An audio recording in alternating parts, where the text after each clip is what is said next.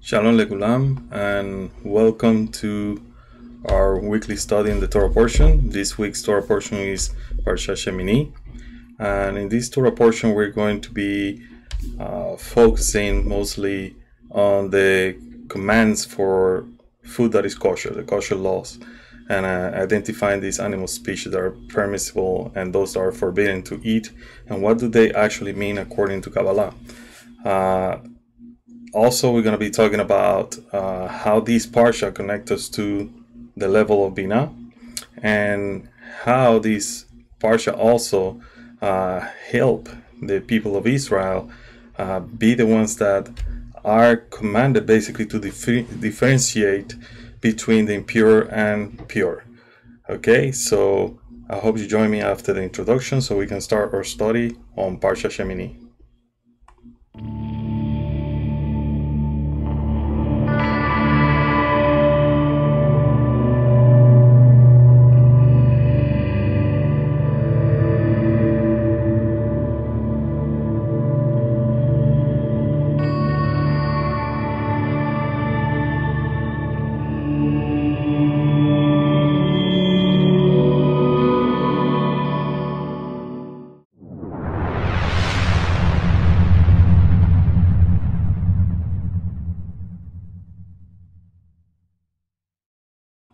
Welcome back. This week's Torah portion is Parsha Shemini. Parsha Shemini is found in the book of the Torah called Vayikra. That is Leviticus chapter 9, verse 1 to chapter 11, verse 47. As always, we're going to have an overview of what the Parsha is all about so we can have or study within the context of the Parsha. Okay, so in this Parsha we're going to see that on the 8th day, and this is where the name Shemini comes from, when it says Bayom HaShemini, following the 7 days of the inauguration of Aharon and his sons to start acting as priests, as Kohanim, a fire came from God basically to consume the offerings that were in the altar, and then the Shekhinah, the divine presence, started to dwell in the sanctuary that was built in the desert tabernacle. In this parsha also we're gonna find another, I would say, another thing that happens, and that is another kind of a lesson within the Parsha Shemini, because here we have, believe it or not, in this Parsha we have some of the concepts of reincarnation, and also we have the concepts of kashrut, and the concepts of dividing between profane and what is holy. Okay, but in this part is referring basically, to Nadab and Avihu, who were sons of Aharon, and they offer strange fire before God, and they die before the presence of God. And then if we study, Kabbalah more in depth when it comes to reincarnation, we're going to see that these two characters that we see here in the story of the Torah, Nadab and Avihu, will reincarnate within the soul of Pinchas, and from there also we're gonna see that these souls are related also to Eliyahu Hanavi as well. So this is the thing, Aharon after this is totally silenced, and in the face of this tragedy he doesn't complain basically about what happens, and it's something kind of strange for him because he lost two sons. But Aharon, being in the level that he was, he saw what was going to happen in the future. He saw that what looks like a tragedy at that moment was actually something good for the future. Okay, and there are many explanations whether Nadab and Avihu did the right thing, or they did it, carelessly, or they did it in order to approach the Creator in a way, that was going to be like faster for them to create a tikkun in creation. There are different opinions about that, and that something that we will not study in this parsha. We're going to concentrate mostly on the kosher laws. And what we're going to see also in this parsha is Moshe and Aaron. They disagree, and to point on when it comes to an offering, the law regarding the offerings. And we're going to see that Moshe concedes to Aaron, and basically saying that Aaron was right in what Aaron was saying about this offering. Then we're going to see that God commands the kosher laws, identifying species of animals that are permissible to eat and those that are forbidden to consume. And then they go, to more detail, land animals that may be eaten, and it goes in specifics about they must have split hooves and also chew their cud. Fish must have fins and scales, and a whole bunch of other list of non-kosher birds is given, which we're going to study them in detail, what they actually mean, and a list of kosher insects, 4 types of locusts actually, and we're going to study those as well. And also, in what we're going to see is that in this parsha includes the laws of purity, in specifically the purifying power of the waters of the mikveh. And we're going to see also that the people of Israel are basically commanded, in fact, it says at the end, it says, that this is Vayikra 11:46. This is the Torah of the animals and birds and all living beasts which swarm in the water and the living things which swarm on the land. So basically saying the Torah is mentioned in the Torah. And the reason it mentions Torah is because to make sure that you understand that the Torah has the same root as Yorah. Yorah is Yod, Vav, Resh, Hey. And that means that basically that the Torah will basically take you to the proper path and prevent you from faltering. Any other path, always have a left and a right. The Torah is a straight path. And when the Creator mentions, the Torah, when he says this is the Torah, basically Sot, Torat, basically saying this will not make you go straight, right? And then Vayikra 11:47 says, and to separate between the impure and pure, and the animal which can be eaten and the animal which should not be eaten. So this is basically the commandment for those of us who are called Israel to divide between what is holy and what is not holy. So this is basically the Parsha, an overview of the Parsha, so we can have our study in context. And as always, we're going to be studying our Parsha based on the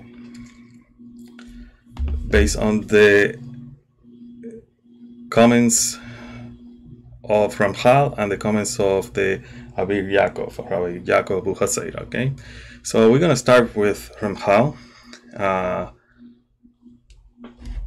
and basically Ramchal is going to connect us to what we need to talk right now, which is this Parsha Shemini. The word Shemini basically means, the eighth. What is the eighth? Bayom HaShemini, the 8th day. And in the 8th day, Moshe called Aaron and his sons and the elders of Israel. Right? Why the Torah specifically here says, that it was on the 8th day that this happened, and the reason for it is the following: everything that we need to correct, it's basically based on the 7 lower Sefirat of the Tree of Life, right? So we're talking about Chesed, Gevurat, Tifaret, Nesak, Hod, Yesod, and Malchut. And these are basically the midah that we need to correct in order to connect to Binah, right? Binah is considered that 8th day. Why Binah is considered that 8th day? Because 7 days are basically that we need to correct in order to transcend. So the 8th is basically transcendence beyond what is established, right? Also is considered as the 50th gate when it comes, to the gates of understanding that we have here.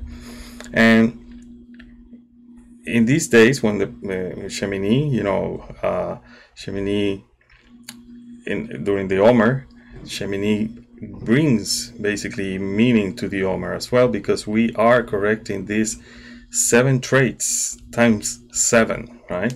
49 days basically. On the 8th day, or in this case the 50th day, Shavuot, we attain basically that level of Matan Torah, which is the giving of the Torah, and is the 50th day, basically that day that we receive Matan Torah. So this Parsha connects us to that energy of Binah. So that's how we need to see it. But it's telling us how basically within this basically system of the 7th, we need to basically behave, or we need to do certain things in our physical life in order not to diminish the light that we have, and in order to achieve a connection with the light of Binah. And the light of Binah is none other than the life of haOmer, that is enclosed with Or Hasidim, which is haOmer cannot go directly to Serampin and Mahud. haOmer needs to basically clothe itself with Or Hasidim, with the light of Binah. Okay, so this is what we need to basically connect to. We are basically preparing with this parsha and through the counting of the haOmer to receive that light from above called Torah. Okay, so Veyehi vayom hashemini kra Moshe ve'Aharon ve'halavanev u lesiknei Israel. The 8th day Moshe called Aharon and his son, the elders of Israel. And in the commentaries of Ramchal said, Rabbi Akiva said that the people of Israel are compared to a bird. Just as the bird cannot fly without wings, also the Bnei Israel cannot accomplish anything without the elders. Also, there is another deeper meaning, that the people of Israel perform mitzvot, and the presence of Tumah at the times prevent this mitzvot from exerting the proper influence of the spiritual realms. The strength, or the spiritual strength of the elderly, this Saganim, literally carries and elevates the acts of the sons of Israel to a proper place in the spiritual realm. So this is what is called elevating the worlds. Okay, the Kohanim, they were given the task of serving in the Mishkan, the tabernacle, and the elders, they were basically called into this assembly to make sure that this process of installing the Kohanim will be properly done, and it will be devoid of any influence of the Tumah meaning unholiness. Okay, so that's why also we're gonna see that on the 8th day Aaron was commanded the following, take for yourself a calf for a sin offering. Basically it says here, that take for yourself a calf was to rectify himself, is to rectify Aaron, rectify himself, and to make sure that he will subdue the spiritual prosecution that was, or this judgment that was against him for his role when he helped in making this idol in the desert called the calf. When the sin of the golden calf happened, Aaron was part of it. And because Aharon, as a priest, represents the force of chesed, the force of mercy. He needed to do this in order to sweeten that kind of judgment.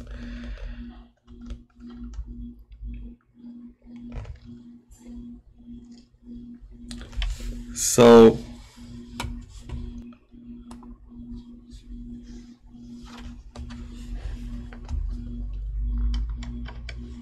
then we're gonna go to Vayikra 11:2, where it says, "Speak to the Bnei Israel, saying that this is the Chaya, this is a living thing, that you should eat from all the behemoth, the animals which are in the land." And then in the commentaries it's asked, why does this pasuk, this verse, describe the animals as Chaya? And then it finishes describing them as behemah, behemoth in this case. And it says that it's basically saying, that the physical form is a microcosm of the spiritual realm, the physical form of man. Basically, man was created B'Tselem Elohim, in the image of God. This is from Bereshit 1:27.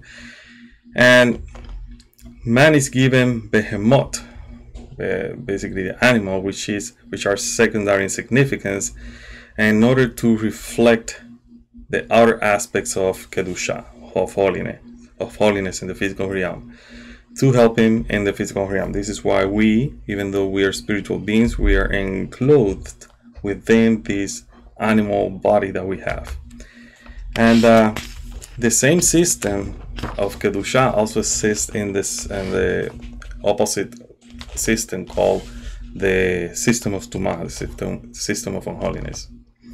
So pure animals represent the outer aspect of kedusha, and the non-pure represent the outer aspects of tumah. Kedusha is referred to as hayat, life, and the tumah is referred to as mot, which is death. And we may understand then this way, this is from Devarim 32:15. "See, I have placed before you today the life and the good, the death and the evil." Okay? The pure behemoth, which we may consume, are referred to as haya, literally life, for they emanate from kedusha, which is the source of life. And these are the animals that we can eat because they are rooted in kedusha. Okay? So in Vayikra 11:2 says that the animals that are considered kosher basically have two signs. They must chew their cord, and they must chew their cud, and they must have split hoofs. These are the two signs. What do they signify? It says, that our actions and deeds influence and elevate the spiritual realms, causing a reaction in the form of the divine influence that we receive. This system that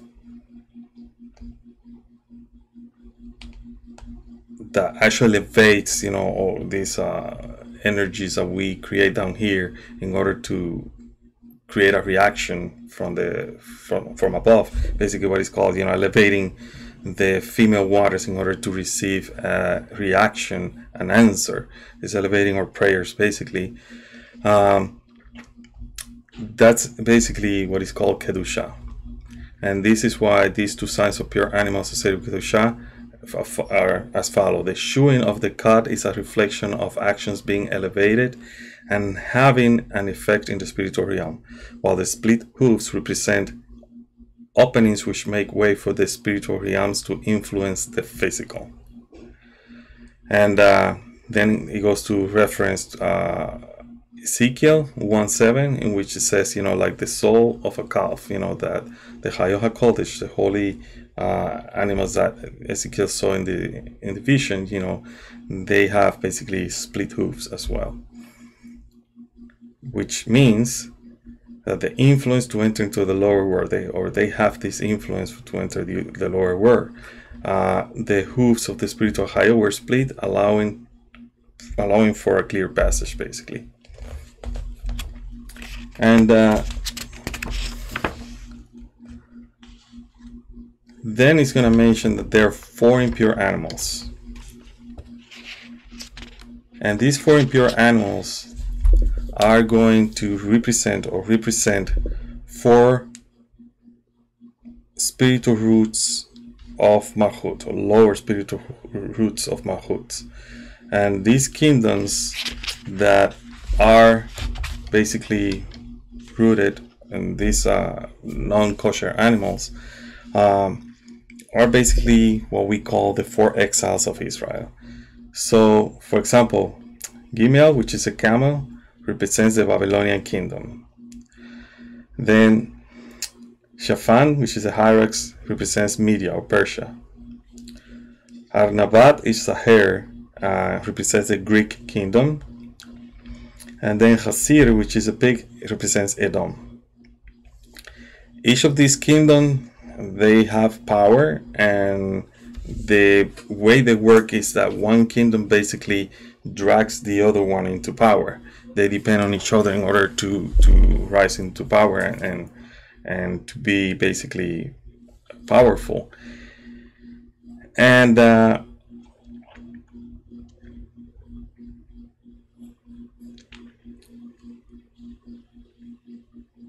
we find that the succession of these kingdoms are basically in the word gara, which can be also understood to drag from the word garar. The first 3 animals, the ones that represent the Babylonian kingdom, Persian, and the Greek, camel, hyrax, and hare, represent 3 kingdoms, and they share the same sign of purity. They each chew their cud but do not have split hooves. Each of these kingdoms drags in and gives rise to a successor. The one exception is the last kingdom. That kingdom is the one of Edom, which is represented by the pig. It has split hooves but does not chew its cuds. And therefore, the Torah emphasizes about, but it does not chew its cud. Okay? And that's what you're going to see, the Hayag Garalo Yagor. So the word Gara is there. Gara means, to drag.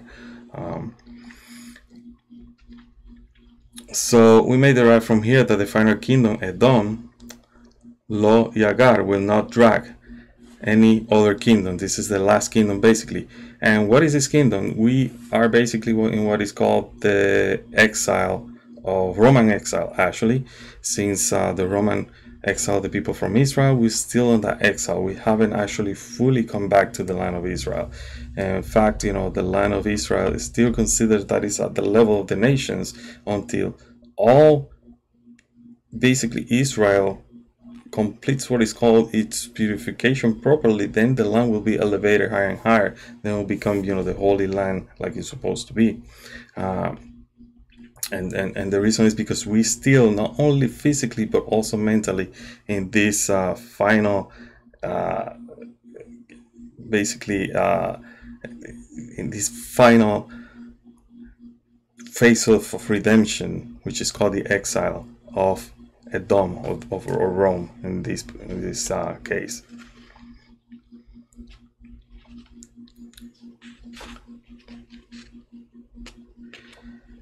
And it says here that people may ask why, if the more significant of the 2 signs of purity is having split hooves, and this is the first sign the Torah mentioned, then why the pig, which is the lowest of these impure animals, has only this one sign, And there are 2 explanations. First, for the sake of the sons of Israel, the order of Bnei Israel to, basically, in order for the Bnei Israel to continue receiving spiritual influence, were in exile in the lands of the people of Edom. The hoof would need to be split to facilitate the passage. Being immersed in the filth of Tumah of Edom without this open passage of influence throughout this most dangerous exile will possess a serious threat and danger to the Bnei Israel. Second, for the world to be rectified following the fall of Edom will require spiritual influence flowing into the world. This will enlighten many people of Edom to recognize the true God and live the idolatrous way. The split hoof is an opening through which the influence will be able to pass to rectify the Bnei Israel, to rectify Edom, and achieve what is called Gamar Tikkun, the end of correction, the rectification of the whole world. Okay, so this is why that animal, which is considered the lowest, have that sign in the feet, right?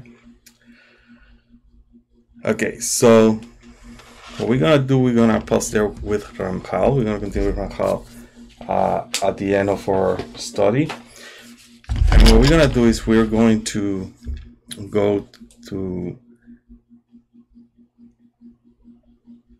chapter 10, verse 8 to 11, when it says, Hashem spoke to Aaron, saying, intoxicating wine you shall not drink, you and your sons with you, when you come to the tent of meeting, that you not die. This is an eternal statute for your generations, to distinguish between the holy and the profane, between the impure and the pure, and to teach the children of Israel all the statutes that Hashem has spoken to them through Moshe. So, when here mentions you shall not drink, what Kabbalah tells us is that drunkenness is considered basically a sin, in the sense that drunkenness in this case means a person that is drunk with power, drunk with materialism, and a person that in this case also as a Kohen or as a teacher of Israel is drunk with this type of desires, which are basically egoistic desires.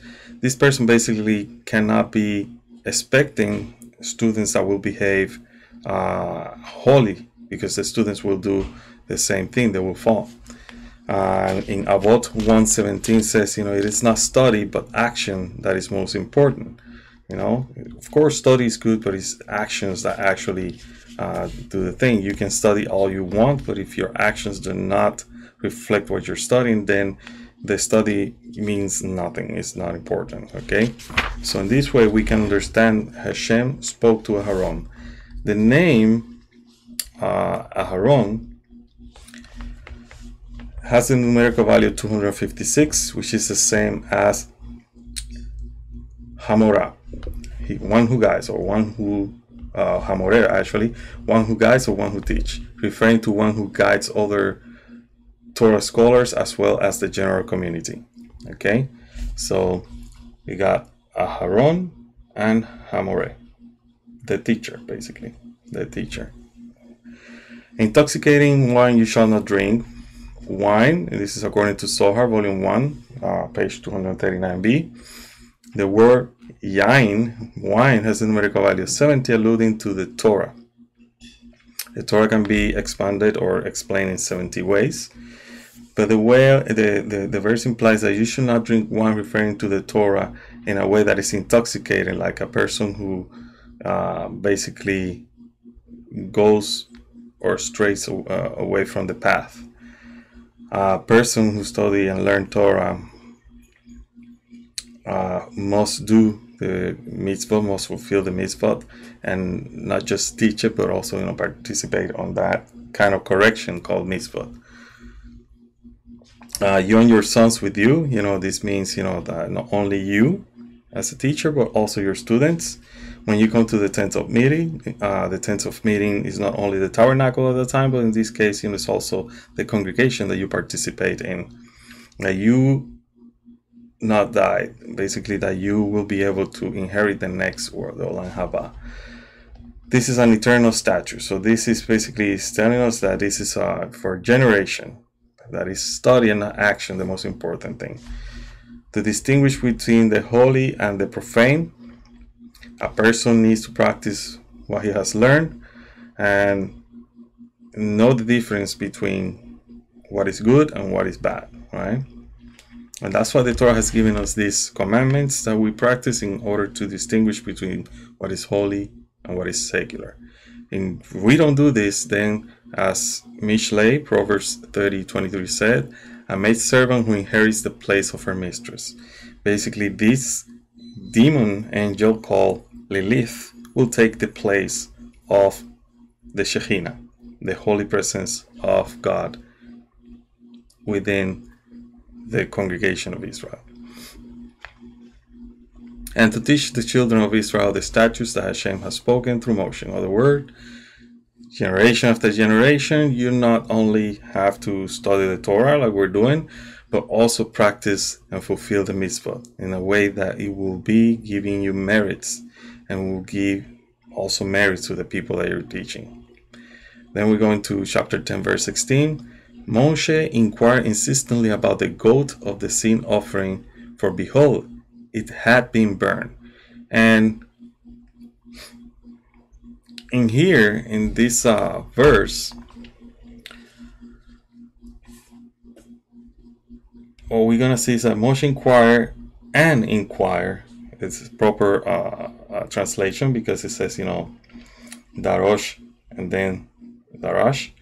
And inquire about the goat of the sin offering, and it had already been burned. He was angry with Eleazar and Ithamar. These are the two sons of Aharon that remain after Aharon lost his other two sons. And the word Darosh ends one line, while the other word Darash begins the next line. So basically, this here, basically there's kind of like a division in there, or a separation in there. The words basically repeats itself, but is mentioned or spoken differently. So we're gonna have Darosh and Darash in here, and we're gonna see what this means. These two words are actually right in the middle of the Torah. So here in these two words, what you're going to find is the middle of the Torah. There's also another letter, the letter Vav, that is going to be found in another word. That is the exact letter in the middle of the Torah. That's regarding numbers of letters. And this one regarding numbers of words. These two words are exactly in the middle of the Torah. Okay? So the first word, Darosh, is written at the end of the line. It represents a humble man who has reached the very end of the line. Despite this person be poor, he or she inquires about Torah, learns it, fulfills the mitzvot, and does not neglect the mitzvot. Even if he becomes wealthy and finds himself, in the head of the line, which is the Darash, as leader of others due to the status that he has gained, he continues to inquire about the Torah and learn it, represented by this second word, Darash, as we mentioned. So we can explain the way that it was explained in the Talmud, Ta'anit 7a. It says the Torah does not endure except within a person who is lowly of spirit, humble spirit, okay? So I don't think that low means, a person that is basically depressed or anything like that. It's a humble person, a person that does not have an inflamed ego, okay? And this is why the Torah is compared as water that flow downwards. Remember we mentioned that what does Matan Torah means? Matan Torah means the giving of the Torah, means a flowing down of that towards us, okay? So that's something to keep in mind as we study this Torah. So the first letters in the first word, Darosh here, that are written basically at the end of the line, are vocalized with a cholam, and they are pronounced basically as Rosh. So the cholam is up here, and so these two letters, Resh and Shin, basically is Rosh, which means head. The letters in the second word here, then we're gonna see here, they're written at the beginning of the following line, vocalized with a patach. They're pronounced as Rash, and Rash means poor. So it's kind of like here is supposed to be a poor man, right? Humble man. and yet here, which is supposed to be the head, a person high status, high status and a title, basically, it has the word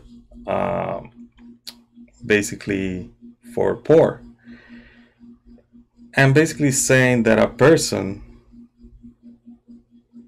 acts in humility, like the word darosh implies, which at the end of the line the Torah will endure within this person, and ultimately this person will become a rosh, okay, a head, basically a person that's going to be a Torah scholar. But if the person inflames, it's his ego, and he start thinking, or she start thinking about himself or herself, that he's better than anybody else because of the knowledge that he's gaining, all that, then like the word darash in the beginning of the next line, ultimately that person, then the Torah, the light of the Torah will not endure in this person. This person will become poor. So if you're humble, you become a head, a teacher, a person that shares the light, a friend who shares, with other friends and love other friends. And then when you become that head of the line, the Torah leader, and you inflame yourself, then remember that word, which darash, has also within itself the word poor. So you will be poor of spirit if you don't learn from these two words and their meaning. Then Rabbi Yaakov Haseira mentions that in the beginning of Sha'ar Ruach HaKodesh, this is from the writings of the Ari, and Sha'ar HaGilgulim, it's mentioned that the Torah contains 4 levels. This is the Pardes level, which is Pashat, Remes, Drosh, and Sod. Pashat basically is a simple, literal meaning. Remes is basically allegories, and basically allusions and things like that. Then you got darash. The Rash basically is an inquirer, and you can see, it's the same word that we have here. It's an inquirer. It's midrashic meaning. Take an example basically of other stories or similar stories. Sod, pronounced with a long o, sod, as it's a secret, the mystery, the mystical meaning behind it is the inspiration, revelation. Okay, so Rabbi Yaakov Haseira says that the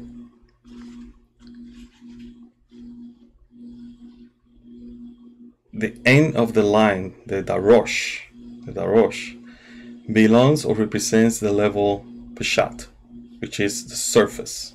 Okay, it's humble, you're learning it, but eventually it's going to take you to the next level. And those next levels are actually within the next word, which is darash, from darosh to darash.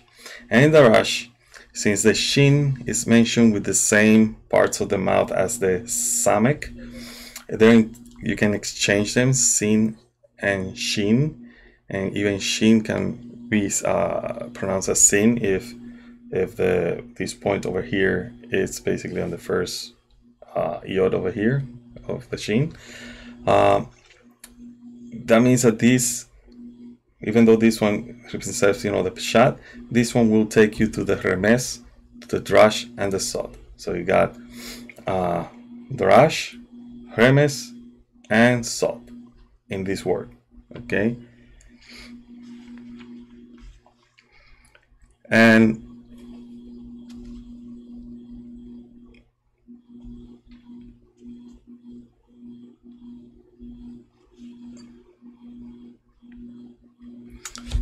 he says here, I'm gonna read it, because it makes more sense to read it than for me to explain it in my own words. The Jerusalem Talmud in Peah 2:4 says that all the Torah insights ever to be conceived, from the day the Torah was given until the end of time, were revealed to Moshe. Thus the word darash or the darosh actually, inquire, at the end of the line alludes to the end of all generations. In other words, it alludes to all the Torah insights that will ever be conceived by all the Torah scholars until the end of time. They were already revealed to Moshe, who was at the very beginning when the Torah was given, alluding to by the word darash, inquire, the second word, that appears at the beginning of the line, of the next line. Okay, so keep this in mind about these two words. These words, remember, they're right there in the middle of the Torah. So you can divide the Torah between two, and you're going to find darosh, finish the first half, and then darash starts the other half of the Torah. So this part is very interesting, has a lot in it, All right, so chapter 11, verse 9 and 10. This may you eat from everything that is in the water, everything that has fins and scales in the water, in the seas and in the streams. Those may you eat, and everything that does not have fins and scales in the seas and in the streams, from all teeming things in the water, and from all living creatures in the water, they're an abomination for you. So this is where we're going to start studying now in detail, the laws of kashrut according to Leviticus 11. And in this case, we're going to see that even though we're talking about animals, not only are mitzvot or laws of kashrut that we need to follow, but also there's a deeper meaning as well, something that has to do within ourselves. Okay, it's something that has to do with these energies within ourselves as well. So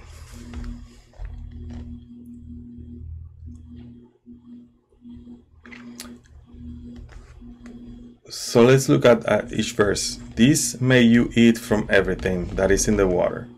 In other words, this means, there are new ideas that you may derive from Torah, which is compared to water. So Bamayim in the waters equals Torah. So to give you an idea what we're going to be explaining now. Bayamayim in the seas is the Mishnah. In the streams, Benachalaim, Ban Halaim, Talmud and commentaries, and then attain the holu, those you may eat, permitted to learn from. Basically, you have Torah, Mishnah, Talmud, and commentaries. Those are basically the things that you're permitted to learn from. And this is what he's talking here. He's talking about fish, basically, but he's at the same time telling us about the story of the Torah. And there's a whole other explanation when it comes to the fish. That the fish, basically, you have fins basically on one side and the other one that represents the right and the left side, and then the fish in the middle represents the center line, that kind of stuff. But we're not going to study that. We're going to study according to what Rabbi Yaakov Haseir is explaining to us in this commentary. It says everything that has fins and scales refers to insights that are being upon the things and the knowledge that we get from basically the knowledge that we get from these commentaries and these writings and all these things that we have, and they're similar to scales and fins that support and protect the fish. So these things support and protect the knowledge that we get from our sages. In the water, Bamayim, this may be found within the Torah itself, but Yamayim in the seas refers to the proof that is found in the Torah. Now you can also find it in the Mishnah. And then Ban Haliaim in the streams, this refers to proofs brought from other commentaries, later commentaries.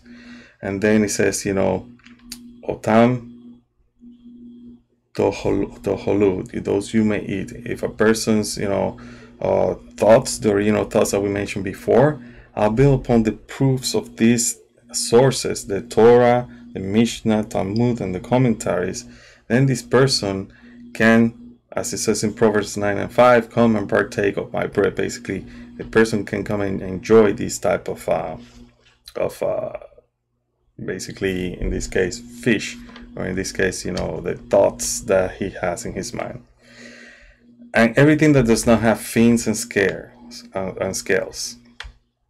So the person should not reflect upon his Torah, the thoughts of Torah, when they are built in chaos and confusion. Everybody knows, that we have within ourselves a force. This force is called Amalek, which is doubt, and we shouldn't be basically giving power to that kind of force. Okay. By a meme, in the seeds refers to the Mishnah and Gemara, as we mentioned, and then the streams refers to the later commentaries. From all teeming things in the water, from all living creatures in the water. This refers to the person's original thoughts that are not founded in reliable sources, and these are considered basically these lowly creatures teeming in the water. And in this case, it's mentioned that such ideas basically create empty heavens and barren lands, and give strength to an angel called Samael. And then not only to this angel, but also to Lilith, the evil female angel who reigns together with Samael. And the word Sheretz, teeming things, refers to Samael, while the word Nefesh Chaya, living creature, refers to the evil female angel Lilith. Okay. In other words, these two evil angels live from this water and gain their strength from this water. Remember, water represents mercy, so that's why you're gonna see Samael has at the end the name of God, because it feeds, or is fed somehow, is kept alive by that somehow. And it says they are abomination to you, means that these ideas that you have in your head that are feeding these two angels are abomination. So then Rabbi Yaakov Haseira says, may Hashem in his great mercy save us from all error and forever protect us from stumbling. Amen. Then chapter 11, verse 13 and 14. These shall be an abomination to you. From the birds they may not be eaten. They are an abomination. The eagle, the kite, the osprey, the kestrel, and the various kind of vulture. So in this case, the verses actually are talking about the pursuit of wealth and physical desires. And these things basically make people's eyes, kind of blind. Their hearts become like stone, and they basically forget about God and his creation. And they don't care about anything else other than just working for this evil urge to basically get things that they want.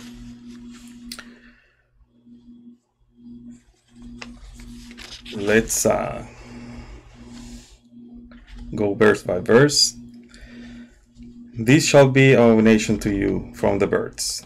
The word of, which of means birds, alludes to money. Okay, so this is of. Okay, alludes to money.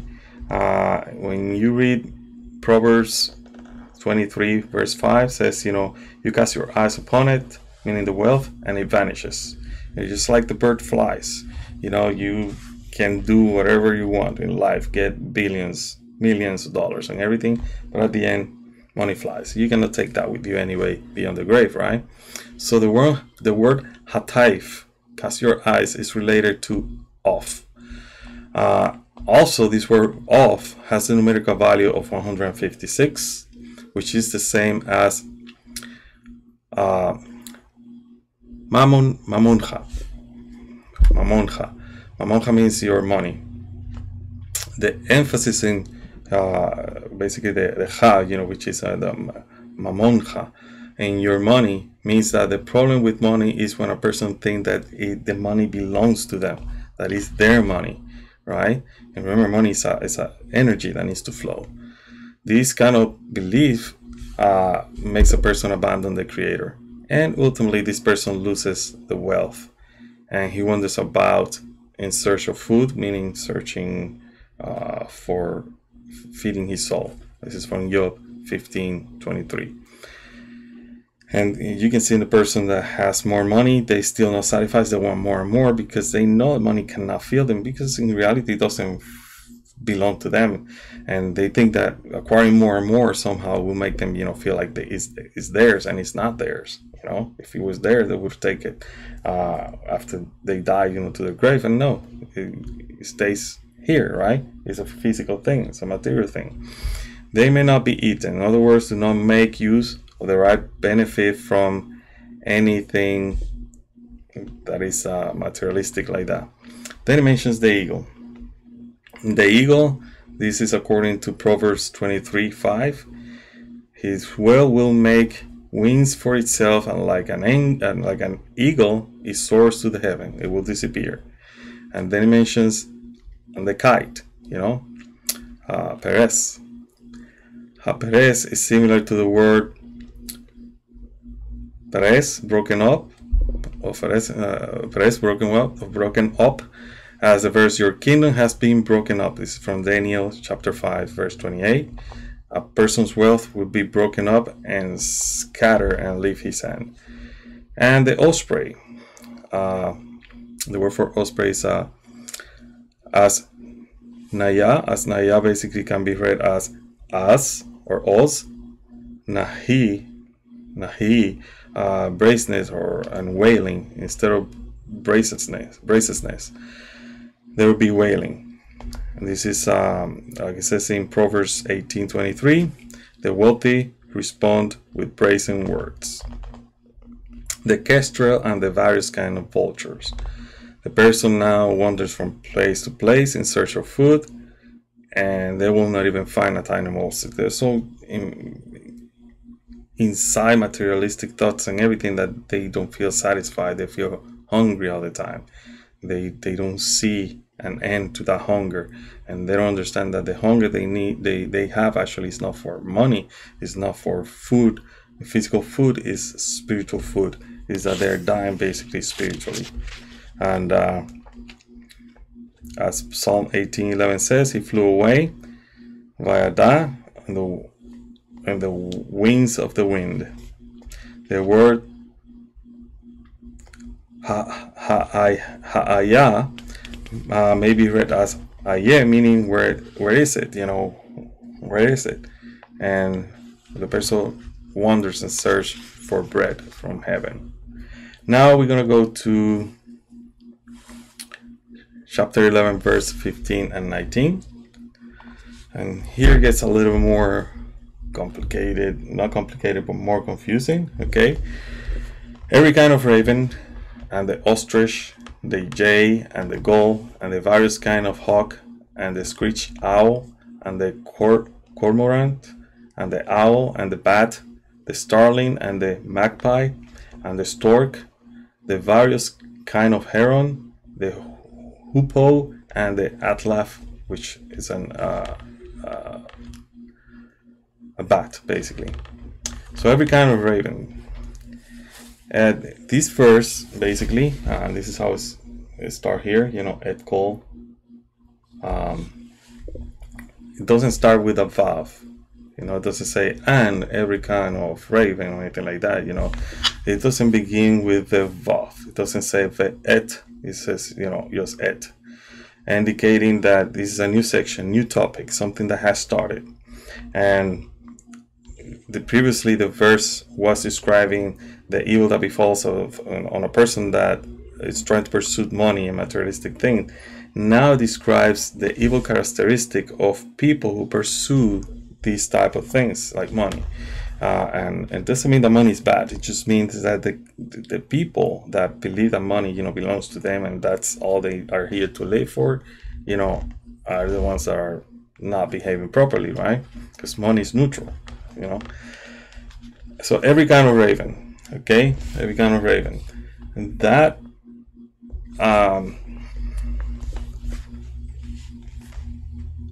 in Ketuvot 49b, it says that the raven is the cruelest of our birds and has no compassion for its own children. So this is what happened to the person. The person becomes cruel and keep everything for themselves, and even giving those who are, they don't even give to those who are closest to them, including their own children, you know. Then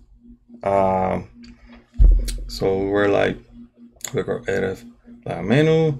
Now we're gonna go to the Yana. Yana is the ostrich. It refers to a person whose eye is never satisfied with money. And this person basically, you know, the word for ostrich, which is Yana, has the same word, the same letters of the word I.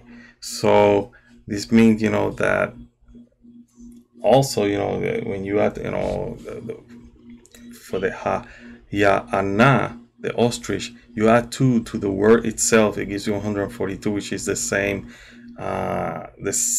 numerical value as the name Bilam, which is Beit Lamed Ain Mem, Sofit, the final Mem, who had an evil eye, meaning person that was stingy and jealous of the of what other people have. And the J, Tahmas, is similar to Hamas, theft, extortion. Okay, basically a person that looks for money, they get corrupted, they, you know, don't guard themselves from these 2 things, theft and extortion. And the goal, Shahaf, goal, has the same numerical value, or has the numerical value of 388, which is the same as to the serpent, Lenahash.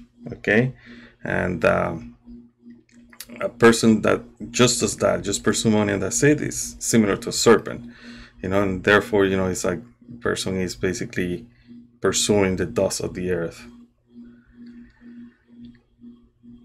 Then the hawk, Nats, hawk, is similar to Natsot, feathers. Over here, Natsot, feathers. This bird has many feathers, which is it can fly really high and defeat them. So similar to that, you know, your thoughts, your ego can fly so high and defeat you, right? And the same way the person, you know, does not, this person does not amass wealth in order to use it for good, but rather to dominate others as well. And it's very interesting because this is a symbol of many countries, the eagle, okay, and the hawk. And the screech owl, you know, this is a hos, screech owl, refers to a type of, let me put it here, so Be'ed HaHotz. This is a bird that lives in the wastelands, and these people that are basically looking all the time for profits on everything, what is good for them, and they put themselves in dangers, and you know, like gambling, other kind of stuff, you know, they put themselves in danger in order to do that. Basically, it's similar to walking in the desert just for the search of profit, endlessly, without resting even at night, or going or traveling overseas, risking your life just for profit. You know, basically, you don't care about your life, you care about the profit. Any profit that you get, you know, it's worth the risk. And the cormorant, the word is hashalach, is related to the word mashlichim, which means throwing. That people throw themselves into danger all the time. Basically, it's related with the one above. And the owl, which is yanshuf, is related to the word neshef, twilight. Even these people, you know, they just think about that at night when they go to sleep. Okay, and then the bat, attain shemet. This is according to Berachot 61b. For some people, their money is more precious than their lives. So the word Tin Shemet, bat, can be arranged as Tet Neshem, implying that they will give up their soul, Tet Neshem, they will give up their soul just to gain money. Then the starling, Ka'at, the starling may be read as Ka'ati, he shall come. In other words, the person described above is one who give up a soul for the sake of money, and they will come to violate, the vows in the Torah. And then we'll continue, with the magpie. The magpie, basically, the word raham contains the same letter as harem, which is vows and oath. So this person will violate what? The harem.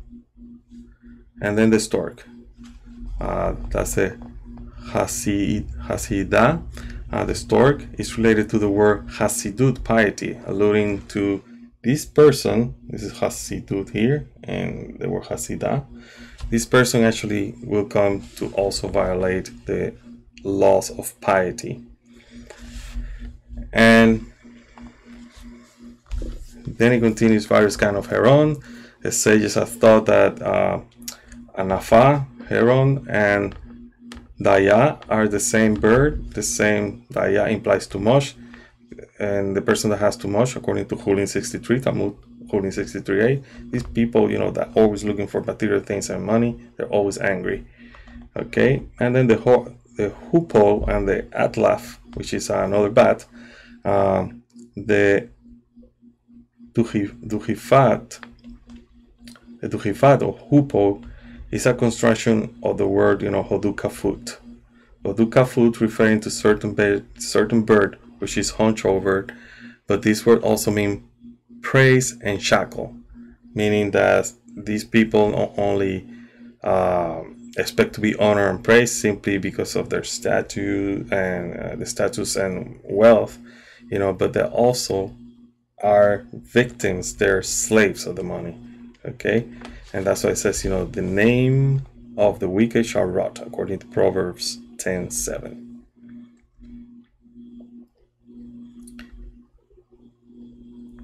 Let's go now to chapter 11, verse 22. You may eat these from among them, the red locust, according to its kind, the yellow locust, according to its kind, the spotted gray locust, according to its kind, and the white locust, according to its kind. In Zohar, volume 2, page 144a, the three patriarchs and David HaMelech are considered to be the four legs of the divine chariots. And now we're going to see that this is what it meant in here, okay? So you may eat these from among them. In other words, you may benefit from the merit of these, the patriarchs and David HaMelech, for they will protect you from a harsh decree. All right, so Et Ele Mahem Ta'ochelo. Okay, so you may eat from this, and these are the following: the locust, according to its kind. So the word arbe, red locust, has a numerical value of 208, and that is the same numerical value as Yitzhak, which is Isaac. Then we're gonna see the yellow locust, that is a Salam, has a numerical value of 200, which is the same as Yaakov Chai. Jacob is alive. Okay. According to Talmud Tanit 5b, Jacob Avinu, Jacob our father, never died. Then the spotted gray locust, the one that is called Hahargol, refers to Abraham. The letters Hahargol, the spotted gray locust, may be arranged to spell the word Hechel Gar. Conversion has begun for the stranger, right? As Abraham was the first to believe that Hashem as God, or Hashem was God over all mankind. Therefore, these spotted gray locusts, adding one for the word itself, has a numerical value of 248, which is the same as the name Abraham. okay, which protect the Jewish people, the people of Israel, and the converts as well, okay.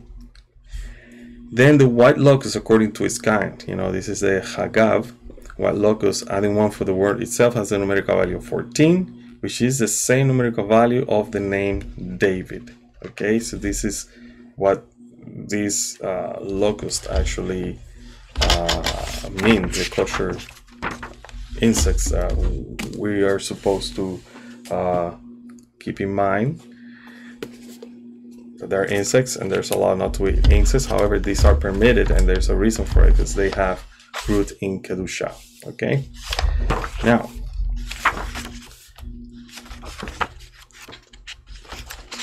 so to finish, we're gonna finish with Ramchal, and we're gonna talk about the following. The world that we live has basically different ways of seeing things, and it has different paths, and these paths, some of them lead to true, the other ones lead to falsehood. And for those of us who study the Torah, we must be feel privileged that we are basically in one of the paths that leads to the truth. And that's why the Creator gave us the Torah. And He gave us the Torah, and this is why it says, in Tehillim, Psalm 25, verse 8, good and upright is Hashem, therefore directs, which is Yod Vav Resh Hey, that's the name of the Creator, but meaning directs the sinner on path. The word Torah is from the same root as the word Yoreh, because the Torah directs man down to the proper path and prevents him from faltering. And the person that disregards the Torah lacks that direction. They go everywhere, and sometimes they don't even know where they're going, and it's hard for them to find the path of truth. And this is why the Torah different than other paths. The Torah, when it gives a commandment, it starts with the word Torah. It's explicitly, start with that word. It's teaching us the following: that we are going to be guided to the path of truth, and any other path will be a path of falsehood. It might sound truth, and you'll find out there a lot of people teaching Kabbalah according to Hermeticism, Kabbalah according to other things, and they're not really leading to the path of truth. They're just taking here and there and added it in order to kind of like to make sure that it fits their narrative, right? But if you really go into it, it's all about power. It's all about I know more than you, I have more power than you, kind of stuff. That's not spirituality. Spirituality is all about learning how to cleave to the Creator, and we do that by loving each other, and by loving the Creator as well, and loving ourselves as well, right? So Hashem provides us with the choice of which path we should choose, the path of truth or the path of falsehood. So that's why the Torah concludes. This is a Torah of the animals and birds and all living beasts which swarm in the water and the living things which swarm in the land. So they're permitted animals that will basically lead you to the path of truth. And we already talked about these animals.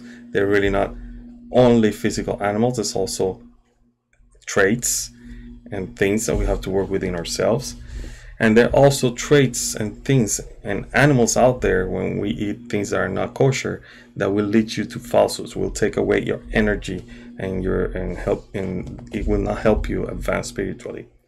The Tumah tries the best to emulate kedusha. This will sound like it is holy, and that's why other nations will also write their own covenants, their own Torah. And they have books containing religious guidelines and that kind of stuff, but in reality it doesn't lead them to the truth. It misleads them to some other place. But the Torah is direct. It's direct. If you belong to Yashar Kel, that means you're going directly to to God, right? Well, this other path requires you to go here, there. You gotta have certain levels. You gotta achieve this. You gotta have a grade, or you know, and that's all superficial philosophical thinking. Okay. Hashem separated between light and darkness, Kedusha and Tumah, holy and unholy, between Bnei Israel and the nations of the world. Therefore, he gave us specific signs which will distinguish pure foods suitable for the Bnei Israel and the impure foods to be consumed only by the other nations. That's why the following pasuk, Vayikra 11:47 says, "And to separate between the impure and pure, and the animal which can be eaten and the animals which should not be eaten." In there we see that there's be a redundancy in the pasuk for impure. In this case refers to animals that cannot be eaten, and the pure refers to animals that can be eaten. Why is there a distinction repeated in here? He's telling us basically in the same way that the Creator distinguishes between pure and impure people, meaning the Bnei Israel and the other nations, also he also distinguished between food which is suitable for the pure nation and the food that is suitable for the impure nations. So we need to emulate that because we are created B'Tselem Elohim, right? And we're not only talking here about pure, impure Israel and the nations. These are Israel basically, or pure is the Kedusha, which is the desire to give, the desire to bestow, the desire to share the light. And then the impure, unholy, the nations, those are the egoistic desires. And those are in every single person. It doesn't matter if you're Jewish or not, if you're part of Israel or not, if you're from the nations, or we all have that.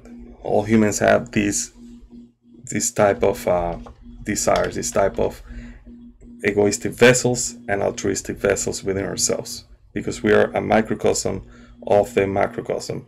We are basically created at the image of the system that was created above ourselves. Okay, so keep that in mind, because this is what the Parsha is all about, to distinguish what is good and bad for ourselves, and also to connect ourselves with that source that we talk about, which is Binah. And Binah is all bestowal. Binah is all giving, and we need to achieve that by basically connecting to it, by working in these traits. And this is what we're doing during the count of the haOmer, going to each of these midah, you know, and correcting all the midot, all the midot that are inside each of these Sefirat, Sefirot. And that's how we reach, you know, the 49th level and eventually the 50th gate. Okay, so let me finish with this from Rabbi Yaakov Haseira. May their merits stand for us, meaning the merits of the people of Israel. May their merits stand for us in all times of trouble and distress, to nullify all harsh and evil decrees from upon us. Amen, and may be His will. So shalom. It will be until the next weekly Torah portion, which is going to be Saria. So I'll see you until next time. Shabbat shalom.